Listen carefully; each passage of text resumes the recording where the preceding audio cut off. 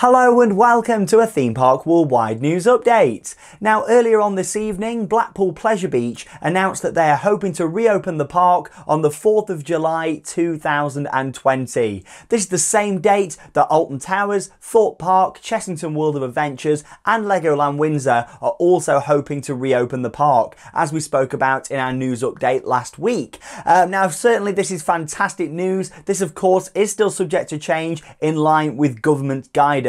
However, in terms of how things are looking at the moment, that seems to be the day when the UK will be ready to move into that next stage and more hospitality can start to open and theme parks will be a part of that. Now, they've not just announced the planned opening date for Blackpool Pleasure Beach, they've also completely updated the website and put some new information on there with some of the new rules, restrictions that are going to be going into place for visiting Blackpool Pleasure Beach. So I thought we'd go through them now and just have a bit of a look at it all. So here we go. Here's the first sort of part of the website that we can see here. Very nicely presented from Blackpool Pleasure Beach. And of course, you can see their statement at the top that I'll read out for you now. So Blackpool Pleasure Beach is preparing to reopen respectfully and safely. We'll be introducing a range of new policies and procedures to ensure our amusement park remains as safe as possible for all guests. In line with current government guidance, we expect to be able to reopen Blackpool Pleasure Beach on the 4th of July 2020. In the meantime, please take a look at these measures that we are putting into place as we prepare to welcome you back. So really nice, simple statement there from Blackpool Pleasure Beach, giving you all of this information. And if we move down here, you can see some more information now about what you're going to be needing to do to go to Blackpool Pleasure Beach. And also, once you're there, some of the different regulations that will be in place. So along with telling you about this, I'll share my thoughts as we go along with them as well. So the first thing is that you will need to book in advance to visit Blackpool Pleasure Beach. There's also going to be a new e-ticket allowing you to enter the park as soon as you arrive. So of course, Blackpool Pleasure Beach is very different to the likes of Alton Towers, for example, that operates as a theme park where you would buy a ticket and you would go in and then you wouldn't need to have a wristband or scan before the rides or anything like that. Blackpool Pleasure Beach is different, and it does have that system where you need an entry pass and then you need your wristband to scan at the entrances to the ride. From what it sounds like here, they've got this new e-ticket. Of course, this is all to avoid contact and all that sort of stuff, and also make it easier to get into the park. You won't have to sort of queue up twice, so to speak, you know, as you do normally to pick up your wristbands and then at the entrance turnstiles to the park. So this sounds fantastic. It's certainly something that I think will be really interesting to see in action at Blackpool Pleasure Beach, especially because they've not really done anything like this before. So yeah, you're going to have to pre-book and get this new e-ticket. Now, does that mean that, of course, with there being no wristbands, you're not going to have to scan at the entrances to the ride? I can see that possibly being the thing here as well, because it's all about contact and touching surfaces and that sort of stuff. If you've got a wristband, even if you're trying to scan it, you know, it's one of them things, isn't it, where you're going to be touching it. So from the sound of this, it looks as though you're not going to be needing that, but it's not 100% clear. However, the fact that they've said that, you know, it's just going to be like a normal ticket to enter the park seems to me like, you know, you're not actually going to need to have a wristband to scan at the entrances to the rides. We know there's going to be no wristband, so you wouldn't really need to have to scan anything. So it'll operate like a normal theme park, not as an amusement park from the sounds of that. Now, they've also said here as well, of course, some of the standard stuff that you can expect. Of course, don't visit if you've got symptoms of COVID-19. And they've also said here as well that they may have to ask us to check our temperature at the park entrance. That's something that we've now seen in action at Alton Towers and Warwick Castle. Check out our two vlogs if you've not yet seen them. One went on a couple of days ago and the other one earlier today from Warwick Castle. So check that out. You'll see exactly what Merlin Entertainments have been doing in terms of the temperature checks. They've also said here, social distancing, of course, all throughout the park. They're going to be limiting the capacity into Blackpool Pleasure Beach. And of course, they're going to be monitoring that on a daily basis to give you a safe and enjoyable day out. For the safety of yourself, other guests and our team, please follow the new guidelines when planning and during your visit. So yeah, some nice clear information. And here's a little look at the e-ticket itself that you can see that they're displayed on a phone. It's got a QR code on there. It says entry and riding on there as well. So yeah, I'd imagine that once you're in the park, that's going to be it. Much like when you go Alton Towers, you know, you're in the park, you won't need to scan anything by the looks of this, from what we can see. Unless they maybe made you scan that QR code on the wristband scanners at the rides, but I can't really see that happening. It seems to me like they're limiting it, you know, to that capacity, so it's going to avoid that whole thing where you don't need to touch things with your wristband. So yeah, you know, I really like the idea of that. You can see a bit more information there. It's an electronic ticket that'll be held on your phone or printed out by yourself before you arrive. So I look forward to seeing that in action and just seeing how it works for Blackpool Pleasure Beach, actually operating more of a normal theme park system instead of an amusement park system. You never know, if it's something that works really well for them, they may look at that in the future, even once the pandemic has, you know, has moved on and that sort of thing. So you know, it's all things to think about at the moment. They've also said here some stuff what they're going to be doing to protect us during our visit. So there's more frequent and enhanced deep cleaning measures across the parks and attractions. Again, as expected, what we've seen from other attractions now all around the world. New hand sanitization facilities, so wash your hands with soap and water, and of course you can use the dispensers that are going to be located around the park as well. Teams around the park will be equipped with a range of appropriate personal protective equipment, PPE, and this is to protect the team members and of course us that are going to be visiting as well. Everyone who works at Blackpool Pleasure Beach will be temperature tested each day. Again, that's something what we've seen at the Merlin parks.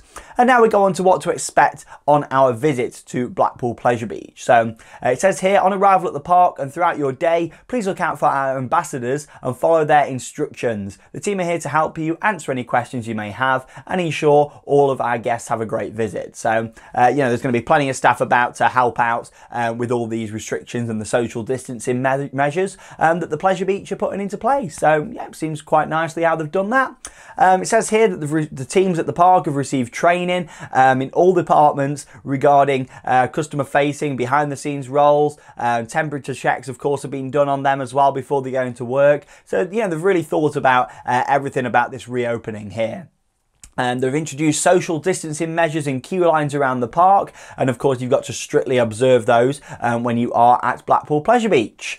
They've also said here that a dedicated plan for each ride has been developed and implemented in order to enable social distancing between groups. So yeah, it says here it'll vary on each ride. So they've obviously looked at all the rides they've got, looked at the queue lines. Obviously some of them have got cattle pens up and down queues. Some of them are probably already okay. They just need the markers down if they aren't already. So yeah, it seems to me like they've gone through all the attractions and really thought about which ones are going to be harder to maintain that social distancing. And we may have seen them edit parts of the queue line and that sort of thing just to make that easier for people to obey whilst they're at the park.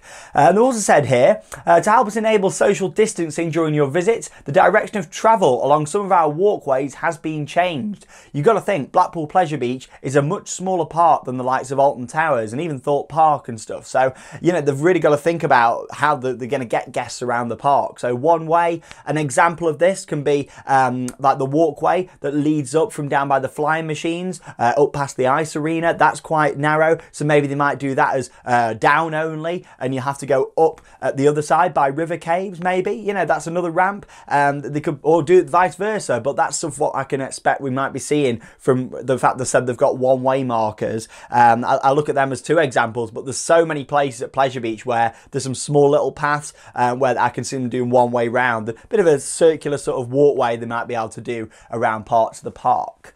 Here's an interesting one then, and this is very different to what we know so far about the Merlin operations. It says some rides may require you to wear a face covering. Please bring a suitable face covering with you. We suggest bringing two. However, they will be available to purchase at Blackpool Pleasure Beach as well. You can actually pre-order them already now on the Pleasure Beach website. Of course, I've got my theme park worldwide one ready. You may have seen it in the two vlogs that we filmed already out and about at Alton Towers and Warwick Castle. But yeah, they're going in with and saying you've got to wear them on some of the attractions. This was what I was expecting from the Merlin parks, actually. I really thought they would do. I mean, it's been very different in countries and theme parks around the world, but it seems to me like they're going to be making you wear them on some attractions. I would imagine it might be some more of the dark rides, enclosed spaces, that sort of idea, possibly the roller coasters as well. I know a lot of people were concerned thinking, are they going to stay on roller coasters? But as we've seen at theme parks around the world that have already reopened that do require you to wear face masks.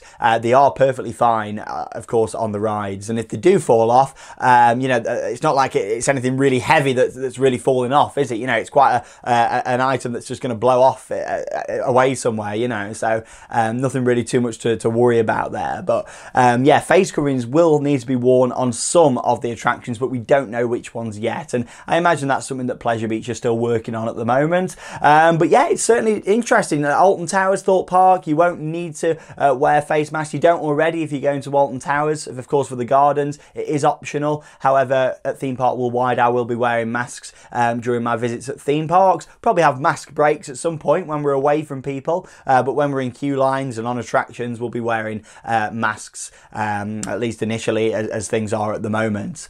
It says here as well, on to the next thing that they've put out. On some rides, it may be necessary for us to leave empty seats between guests. As expected, you know, we 100% knew that was going to be happening anyway, but of course we've got that in writing now and with a picture.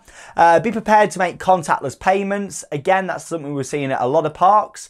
They've said here, this is quite exciting, a new online food ordering system is being developed, allowing guests to order a selection of food during their visit from their mobile phone, which can be collected at a designated time and location. Our restaurants, cafes and takeaway units will be open, but please bear in mind they will operate in a different way. There's also additional outdoor seating around the park. Really like the idea of this, the fact that Pleasure Beach are going in there and doing like a mobile ordering app. It'll be like Wetherspoons, you know, where you can order something on an app. But really like the idea of that. It's something what Disney do, like the mobile ordering. So fair play to Blackpool Pleasure Beach for really thinking about this. And I like the fact they're doing that, something really, really different. And I like the fact that they're going in there and doing something different.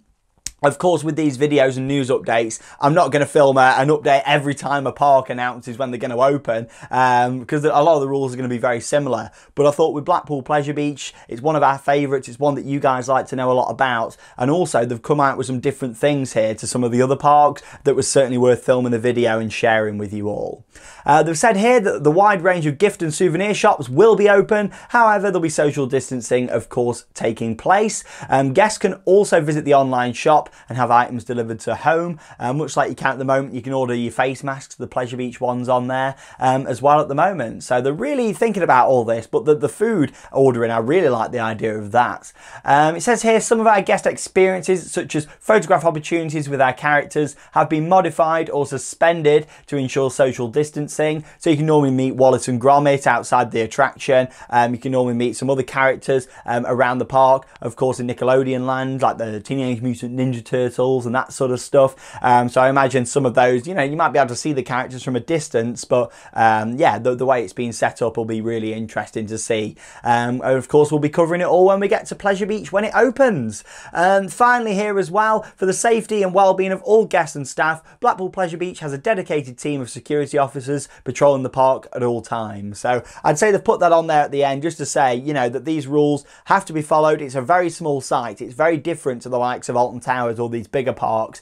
You know, and somewhere like Blackpool Pleasure Beach, I'm sure they'll be really looking out to make sure that everyone is following the rules, both for the staff safety and everybody out there at the park. But there we go. If all goes to plan, Blackpool Pleasure Beach will be opening on the 4th of July, the same day as when we can expect Alton Towers, Chessington World of Adventures, Legoland Windsor and Thorpe Park also to open. It's going to be like the start of the season again here in the UK. Of course, Pleasure Beach had already opened back in February this year. We'd already had the start of the season. However, some parks hadn't opened, like Thorpe Park, for example, Alton Towers, that had only done some previews.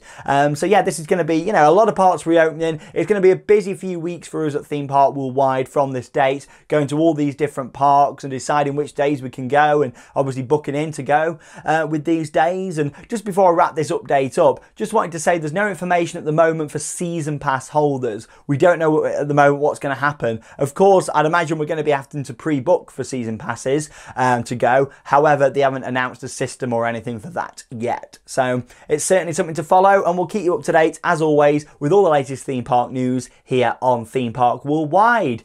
I'm Sean Sandbrook. Thank you very much for watching, and that means it's time to cue those credits. See you in the next video.